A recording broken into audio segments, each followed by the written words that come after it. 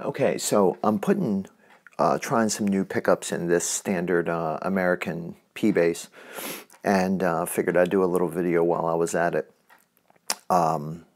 P bass wiring is really simple, but I've seen a lot of bad diagrams online that are actually incorrect. So I want to do a real quick video on the best way to wire your P bass pickups, and this will help you if you're trying to try some different pickups. Like here's a set of this is a 58 split coil P bass from Bare Knuckle Antiquity, which is a really good P bass pickup. And the one that we're going to be putting in here to try is the Lindy Fralin P bass, the standard winding, which I really liked the sound when I heard some of the test samples.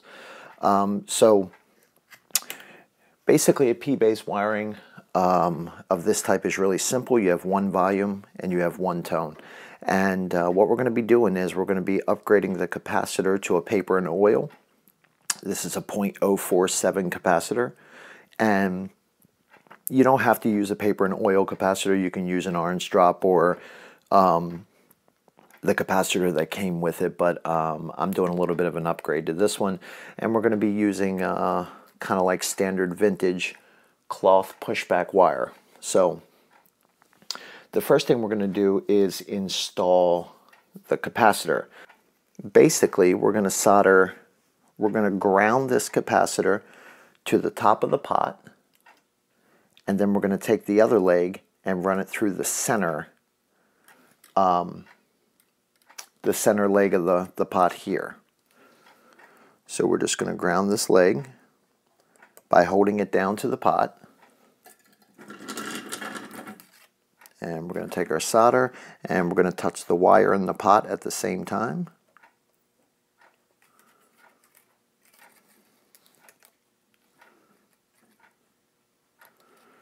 And then use something else to hold it down while it cools.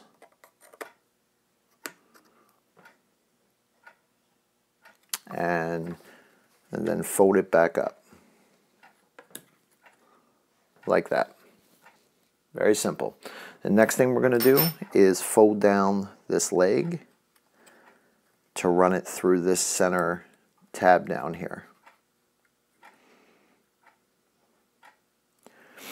And we have the leg ran through the center tab hole, and then I'm just going to touch the leg, the tab hole, the lead, the little tab hole, and just hit it with a couple hits of solder.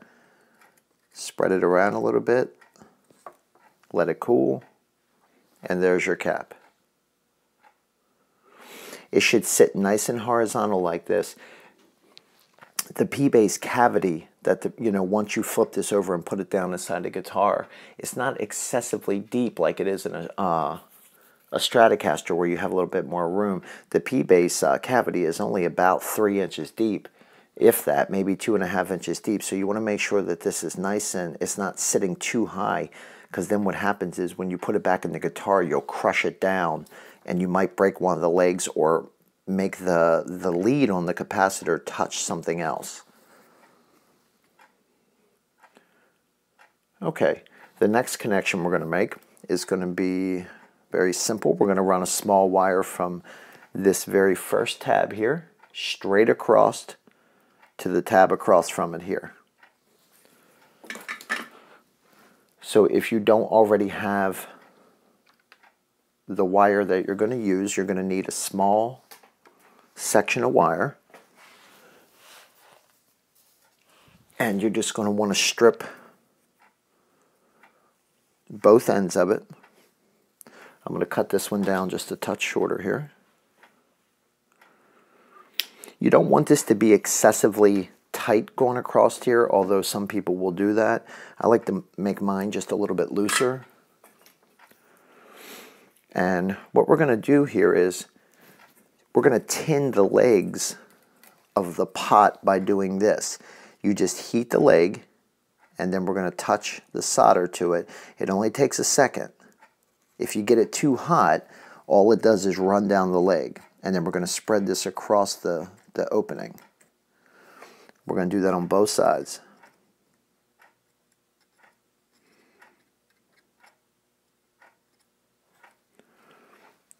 So you just want to touch it and then spread that across like that. I'm going to go back over and do this first one again here, like that.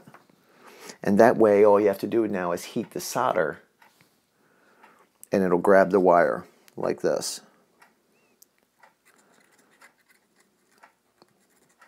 Don't push it through so far that it touches the pot.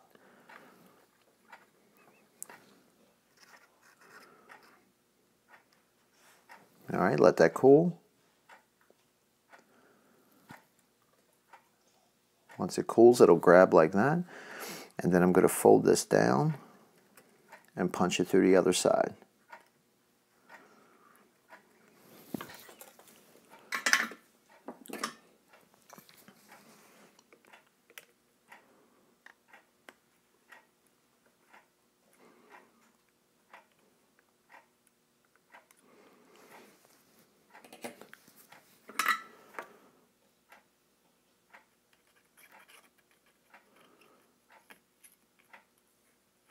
Let it cool.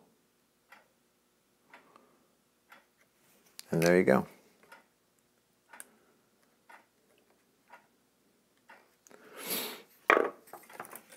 I'm going to put a little bit more of that solder on there. You don't want this popping off once you get everything back together. That's a perfect connection right there. See, now this wire, if it was really straight across here, when you push this down, that wire can get pushed and break these tabs. With doing it this way, where this wire is touching the bottom like this, it basically doesn't allow this wire to get pushed down and bend the tabs when you go to put this back into the guitar. It's just my personal preference. You don't have to do it that way, but I like to do it that way. So it's just basically acting like a little rest. And that way when you push things down, this wire won't move. Okay, the next thing we're going to do is hook up the wires from our jack here. You should have two wires. You have your positive and your negative. It's super simple. And what you're going to do is you're going to take your hot wire, which is the white wire, that's going to come around the pot and go to the center tab here on your volume pot, right here, this center leg.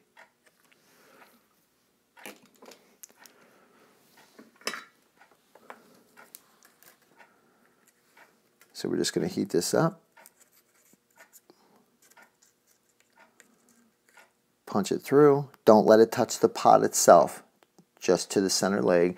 And then make sure, and also make sure that wire is long enough that it's not stretched tight across there. Let me just bend this out of the way a little bit. But that it can lay on the pick guard like this, nice and flat out of the way. So you can see how neat that is now. And then your negative wire, your black wire here, is just going to get soldered directly to the top of the tone pot here. And it'll look, all you're going to do is just hold it right here to the tone pot, just like we did the capacitor. Press it down. Apply a little bit of solder. I'm going to take these needle nose pliers to hold it down while it cools. Oh.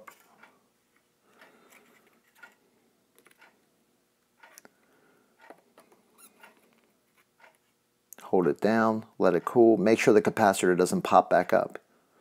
And there you go.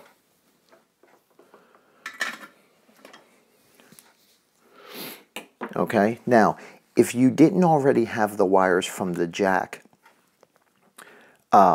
sitting there ready like I did, because I didn't change the jack, this is the same setup that it was. Basically, you're going to need to cut those two wires to the length that that you can see here, and hook up your positive and negative to your jack, and then do what we just did here. But in most cases, most of you guys learning to wire a P bass are only swapping pickups or something like that, so your jack will still be original like that, and you won't have to attach these two wires. If you do, wiring the jack is really super simple. So, okay, after that, the next thing we're going to do is back on this volume pot here, we're going to basically take this tab, the very first tab, and we're going to solder it directly to the top of the pot.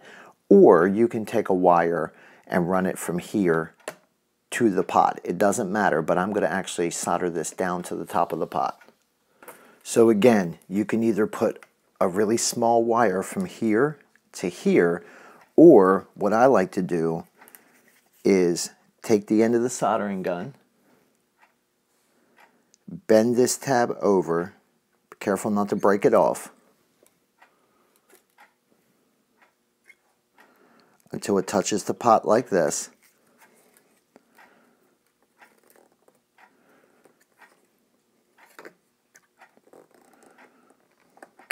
I'm going to just put a little bit of pressure on it so that it lays against the pot for a second. And then what I'm going to do now is I'm going to prep by putting solder right here on the top of the pot, right on the edge. Don't let it drip all down the sides. And then we're going to take our pliers, heat that puddle, push this tab over, just let it tack for a second. And then I'm going to heat this again and just push that solder.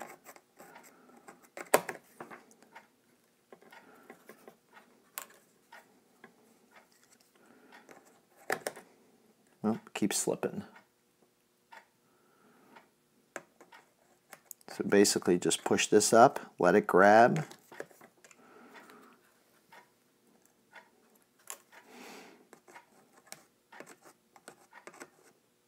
Until it makes good contact there. Just hold it until it cools. And now that's soldered perfectly to the top of that pot. Okay, the next thing we're going to do is hook up the actual pickup wires. And you're usually going to have two like this. You're going to have a hot and a ground. The white is the hot and the black is the ground. So what you want to do with the black wire is we're just going to solder the black wire right to the top of this volume pot like this. So just like we soldered the other ones, we're just going to hold it to the top of the pot.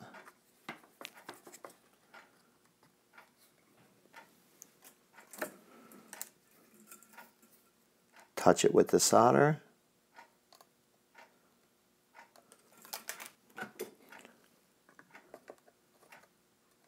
Hold it down and let it cool.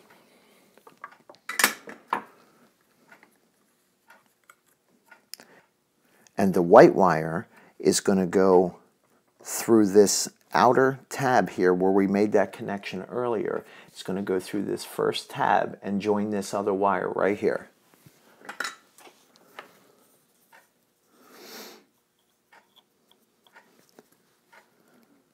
So I'm just going to fold this around, heat that pot, heat that little tab,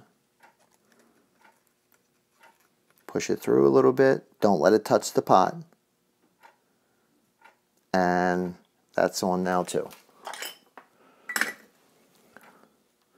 And we are just about done. It's that easy. So the very last wire that we're going to hook up is going to be our ground wire coming from the bridge plate, which is this black wire right here. This is the last wire to hook up. And just like we did with the pickup, the black wire from the pickup, the ground, we're just going to ground this also to the top of this volume pot. So we're just going to hold this in place, tack it down. Now we should already have solder, plenty of solder there when we just grounded the other one. Make sure the other one doesn't pop up. Hold it down for a second. And it's done. Okay. And that's it. Now that's grounded. And that's all your wiring for the pickguard. The last thing you want to do is make sure everything works. Okay, so now that we have everything attached, we're going to neatly stick these wires down into the body, making sure that everything is down inside, nothing sticking outside of the pickguard. And we're going to just work this down gently. Work it around the pickups themselves here, the pickup.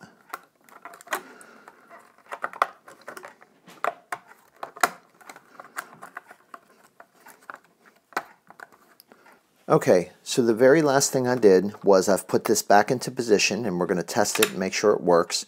And be very careful as you're working the wires down into the cavity that you don't push and crush things down. You might want to take the end of a screwdriver, like a flathead screwdriver or needle nose, just to help you push the wires in from the sides as you push this down. If you find, by the way, sometimes I'll even do this with it plugged into a small test amp to make sure that as I push it down, the sound doesn't cut out because something touches. But I have this down into place, and all I'm going to do to make sure it's held down firmly so that it has the right amount of pressure on it, I'm just going to put like one screw in here. And then I'm going to put one screw in over here where the controls are. The reason for that, by the way, is so it's being held down at the pressure that it's going to be. I've had a P-bass that I wired one time, and when I was holding the pickguard up in the air, the sound was perfect. When I pushed it down into the guitar and I screwed it down, all of a sudden there was no sound, and what was happening is one of the legs of the pots was getting touched by a wire that would, as there was pressure applied on this, and it would cut out. So I had to lift it back up, make sure there was space in between there, and push it down. So now I know this is down as hard as it's going to be. We're going to flip on this test amp. And this is just a little guitar amp. It doesn't have to be a bass amp. I just use one of these little rolling cube amps to do all my bench stuff. And then we're just going to tap. And then we're going to test the controls. So you can hear the volume cutting out. And now we're going to do the tone.